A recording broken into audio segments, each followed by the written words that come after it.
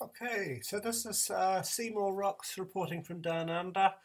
I've just come from watching an excellent update from Margo on world climate and Arctic ice.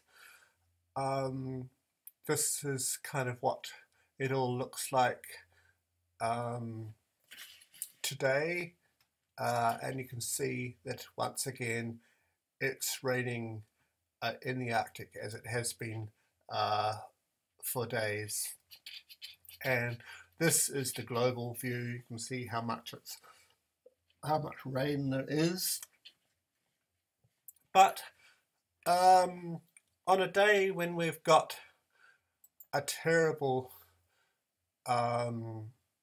heat wave in Europe, I mean, it's unbelievable. I can't begin to imagine how it would be like in the Netherlands, reaching 40 degrees Celsius in a country where most people don't even have air conditioning because they don't need it. So so this was shocking. It gives, I mean, the temperatures, those are the maximum temperatures in the Arctic. It's all above zero, except for a small area. But it was when Margo showed this. This really shocked the pants of me. This is the absolute temperatures. These are not temperature anomalies. And that, to me, shows a world on fire. Welcome to the world on fire. Everything in the mid-latitudes is in the red.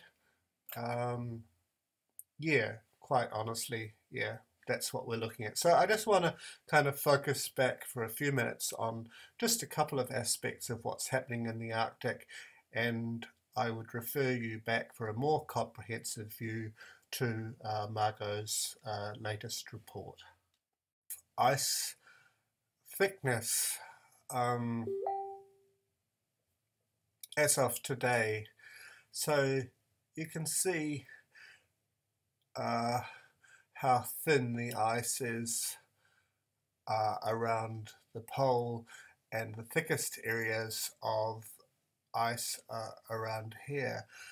But I just want to concentrate on one particular area. It's this area at the north of Greenland. So let's just have a look how this looked at the same date in 2014. I don't have any data like this from the US Navy that goes back as far as 2012, but you can see kind of that all the thickest ice is in this region, and I'm going to demonstrate that soon. But in the meantime, let's just have a look, and I know that Margo has covered this so well.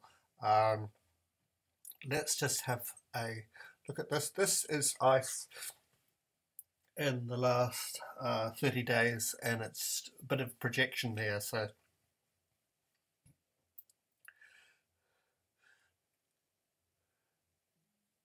and yeah,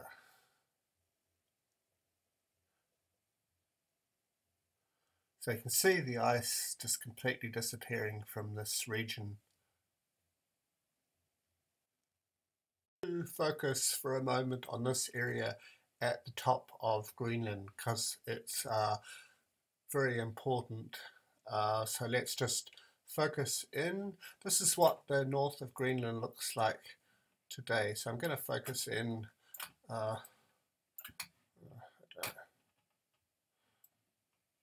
So that's basically what it looks like today. So I just want to make a comparison, and I've decided not to use comparison view. I just cannot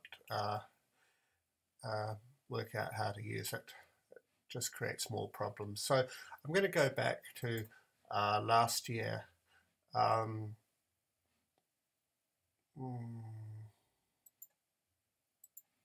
Yeah, that was on July the 27th, and it was this view this time last year that just sent me into an absolute state of shock.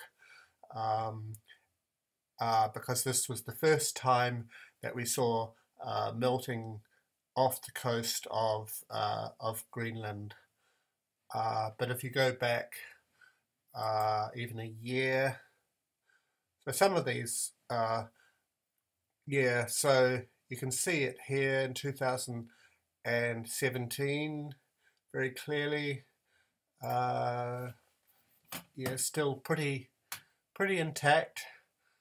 Let's go back. So let's just see if we can find a clear day. I mean, yeah. So you can see the ice is intact in 2016, 2015. Let's just see if we can find anything. Oh yeah, here we are. There's a clear day. 2017, 2016. I'm not sure if that's cloud, but it looks pretty intact to me. And then yeah, 2013. Anyway, you're getting the picture. So it's just sort of focus in a wee bit. You can see that the ice is starting to be compromised a little bit. And then 2012, which is the point of comparison for us. So let's just have a look. Yeah, there we are. Oh no, that's 2013. Why does it go back to there?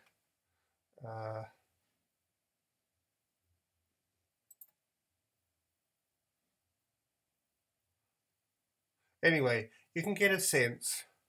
So you compare that with now. So every picture tells a tale, eh? This is another area that I want to focus in on. This is Alaska here. This is Eastern Siberia here. There's the Aleutian Islands, and this is the Beaufort Sea. So this is what it looked like on the 24th. So we'll just won't go in quite so far. So that's what it looks like. And then let's just go back a year earlier. So that's what it looked like. We'll just go a couple of days, see if we can find a clearer day. No, that's the opposite. Oh God, why does it do this? There we are. Okay, so we'll go back to 2017.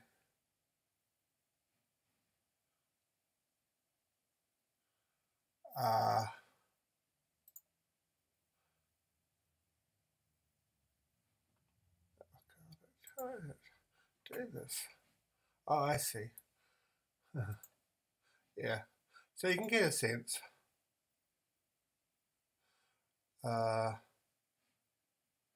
There's some melting. 16.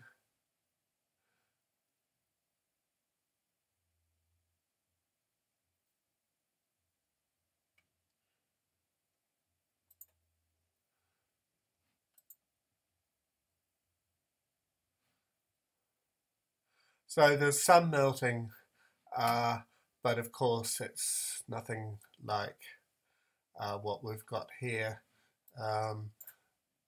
And of course the same in the bearing. So we'll just go back 2015. So it's all a bit of a mess.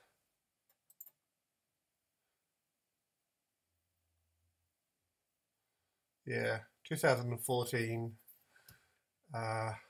We'll just take it back to 2012. Because that's what we have to compare with. So this is the Bering Strait. Seems to be quite a lot of cloud there. So that gets rid of some of the cloud. But Let's just take it back to 2019. And that's what it looks like.